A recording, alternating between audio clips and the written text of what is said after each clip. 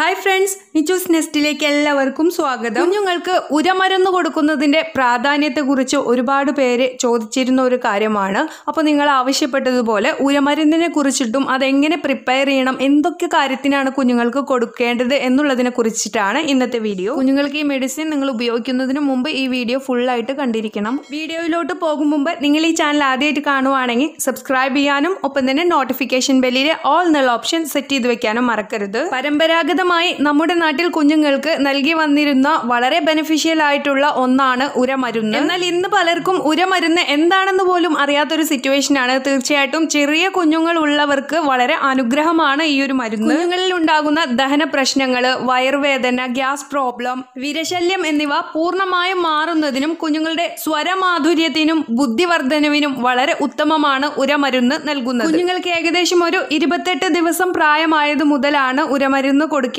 മേൽപ്പറഞ്ഞ ബുദ്ധിമുട്ടുകൾ എന്തെങ്കിലും കുഞ്ഞുങ്ങൾക്ക് കാണുമ്പോഴോ അതല്ലെങ്കിൽ ഒരു അസുഖവും ഇല്ലാത്ത കുഞ്ഞിന് ആഴ്ചയിൽ 2-3 ദിവസം ഇത് കൊടുക്കാവുന്നതാണ്. രാവിലെ കുഞ്ഞുങ്ങളുടെ കുളി കഴിഞ്ഞതിനു ശേഷം കുഞ്ഞിന്റെ നാക്കിൽ തൊട്ടു കൊടുക്കുകയാണ് വേണ്ടത്. ഉരമരുന്ന് തയ്യാറാക്കുവാൻ നമുക്ക് വേണ്ടത് വയമ്പ്, കടുക്ക, മാശിക്ക, ചിറ്റരത്ത, ഇരട്ടിമധുരം, ജാതിക്ക, ഇടംപിരി, വലംപിരി, മഞ്ഞൾ, പാൽക്കായം ഇവയാണ് പ്രധാനമായും നമുക്ക് വേണ്ടത്. ഇനി നമുക്ക് ഇത് എങ്ങനെയാണ് തയ്യാറാക്കേണ്ടത് എന്ന് നോക്കാം. മേൽപ്പറഞ്ഞ എല്ലാ വസ്തുക്കളും പാൽക്കായവും മഞ്ഞൾപ്പൊടിയും ഒഴിച്ച് ബാക്കിയുള്ളതെല്ലാം നന്നായിട്ട് കഴുകി വൃത്തിയാക്കി എടുക്കുക. ഈർപ്പത്തിന്റെ അംശം ഒട്ടുമില്ലാത്ത രീതിയിൽ ഇവയെ നന്നായി ഉണക്കിയെടുക്കണം. തണലത്ത് ഉണക്കിയെടുക്കുന്നതാണ് ഏറ്റവും ഉത്തമം. അതിനുശേഷം നമുക്ക് ഇവ ഒരു എയർ ടൈറ്റ് കണ്ടെയ്നറിലായിട്ട് സൂക്ഷിച്ചു വെക്കാം. കൂടുതൽ കാലം കേടുവരാതെ സൂക്ഷിക്കുന്നതിന് വേണ്ടി ഇവ നന്നായി കഴുകി വൃത്തിയാക്കിയതിനു ശേഷം ആവി കയറ്റുക. ഏകദേശം ഒരു 20 മിനിറ്റ് നന്നായി ആവി കയറ്റിയതിനു ശേഷം ഉണക്കി ഒട്ടും ഈർപ്പമില്ല എന്ന് ഉറപ്പ് വരുത്തിയതിനു ശേഷം എടുത്തു വെക്കാം. ഈ മരുന്നുകളെല്ലാം തന്നെ നമുക്കൊരു കല്ലിൽ ഉരച്ചെടുക്കേണ്ടതുണ്ട്. അപ്പൊ നമ്മുടെ വീട്ടിൽ ഏറ്റവും ഈസി ആയിട്ട് അവൈലബിൾ ആയിട്ടുള്ള ഇതുപോലത്തെ ഇടിക്കല്ല് ഉണ്ടെന്നുണ്ടെങ്കിൽ അതിമ വെച്ചിട്ട് നമുക്ക് ഉരച്ചെടുക്കാം. കല്ല് നന്നായി കഴുകി വൃത്തിയാക്കി തുടച്ചതിന് ശേഷം ഇതിന്റെ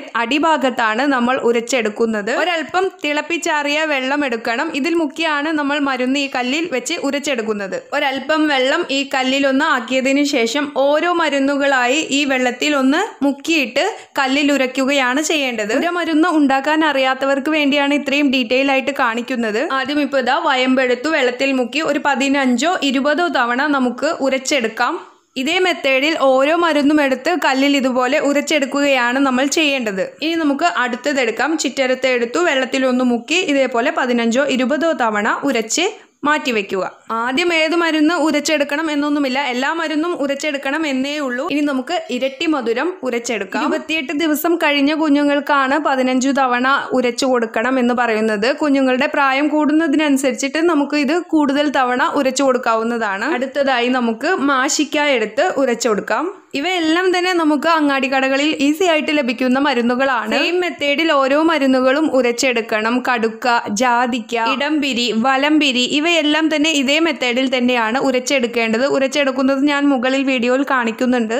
ജാതിക്കായുടെ തൊണ്ട് പൊട്ടിച്ചതിന് ശേഷം അതിനുള്ളിലുള്ള ആ ഒരു നട്ടാണ് ഉരച്ചെടുക്കേണ്ടത്. ശുദ്ധമായ മഞ്ഞൾപ്പൊടി നമ്മൾ വീട്ടിലുണ്ടാക്കിയതാണെങ്കിൽ മാത്രമാണ് നമ്മൾ ചേർക്കേണ്ടത്. അതല്ലാന്നുണ്ടെങ്കിൽ ആയുർവേദ ഷോപ്പുകളിൽ നിന്ന് കട്ട മഞ്ഞൾ വാങ്ങാൻ കിട്ടും, അതാണ് ഉരച്ചു കൊടുക്കേണ്ടത്. ചില സമയത്ത് കുഞ്ഞുങ്ങൾ കരയുന്നതിന്റെ റീസൺ എന്താണെന്ന് പോലും നമുക്ക് കണ്ടുപിടിക്കാൻ കഴിയാത്തൊരു സിറ്റുവേഷൻ ഉണ്ടാവും. അത്തരം സമയങ്ങളിൽ ഈ ഒരു മരുന്ന് കൊടുത്തു കഴിഞ്ഞാൽ നമുക്ക് ഇൻസ്റ്റന്റ് റിലീഫ് ലഭിക്കുന്നതാണ്. ഇപ്പം നമ്മൾ ഗ്യാസ് പ്രോബ്ലംസ് ഒക്കെ കുഞ്ഞിനുണ്ടെന്നുണ്ടെങ്കിൽ മിക്കവാറും ഡോക്ടേഴ്സ് പ്രിസ്ക്രൈബ് ചെയ്തിരുന്ന കോളിക്കേഡാണ് കൊടുക്കാറുള്ളത്. ആ ഒരു കോളിക്കേഡിന് ബദലായിട്ട് അതിനേക്കാൾ കൂടുതൽ എഫക്റ്റീവ് ആയിട്ടുള്ള ഒന്നാണ് ഈ ഉരമരുന്ന്. ന്യൂബോൺ ബേബീസിന് മാത്രമല്ല കേട്ടോ, 3 വയസ്സ് വരെയുള്ള കുഞ്ഞുങ്ങൾക്കും നമുക്ക് ഉരമരുന്ന് കൊടുക്കുന്നത് വളരെ നല്ലതാണ്. കുഞ്ഞുങ്ങൾക്ക് സംസാരശുദ്ധി ഉണ്ടാകുന്നതിനും ഈ ഒരു മരുന്ന് വളരെയധികം ഗുണം ചെയ്യും. കുഞ്ഞുങ്ങൾക്ക് നല്ല ഉറക്കം ലഭിക്കുന്നതിനും ശോധന ഉണ്ടാകുന്നതിനും വളരെ ഉത്തമമാണ് ഉരമരുന്ന് കൊടുക്കുന്നത്. കുഞ്ഞുങ്ങളെ എപ്പോഴും ബുദ്ധിമുട്ടിക്കുന്ന ഒന്നാണ് വിരശല്യം. അപ്പൊ വിരശല്യം ഉണ്ടാകാതിരിക്കുന്നതിനും ഉണ്ടെങ്കിൽ തന്നെ പെട്ടെന്ന് മാറുന്നതിനും ഈ ഒരു ഉരമരുന്ന് കൊടുക്കുന്നത് വളരെ ഗുണകരമാണ്. ആഴ്ചയിൽ ഒരു 3 വട്ടം ഇതുപോലെ ഉരമരുന്ന് ഉണ്ടാക്കി കുഞ്ഞുങ്ങൾക്ക് കൊടുക്കുകയാണെന്നുണ്ടെങ്കിൽ കുഞ്ഞുങ്ങൾക്ക് ജലദോഷം പോലുള്ള പ്രോബ്ലംസ് ഉണ്ടാവുകയില്ല. ഈ മരുന്നിൽ ചേർക്കാനായിട്ട് നമ്മൾ ഉപയോഗിക്കേണ്ടത് പാൽക്കായമാണ്. ഇതുപോലെ ഒരു ബോട്ടിലിൽ പാൽക്കായം നമുക്ക് അങ്ങാടി കടകളിൽ ലഭിക്കും. പല ബ്രാൻഡുകളിലുള്ള പാൽക്കായം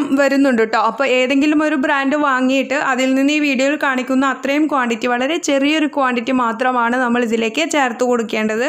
ജലദോഷമൊക്കെ സ്റ്റാർട്ട് ചെയ്യുന്ന സമയത്ത് തന്നെ നിങ്ങൾ ഈ ഉരമരുന്ന് കൊടുക്കുകയാണെന്നുണ്ടെങ്കിൽ അത് പൂർണ്ണമായിട്ടും റിക്കവർ ആയിക്കോളും.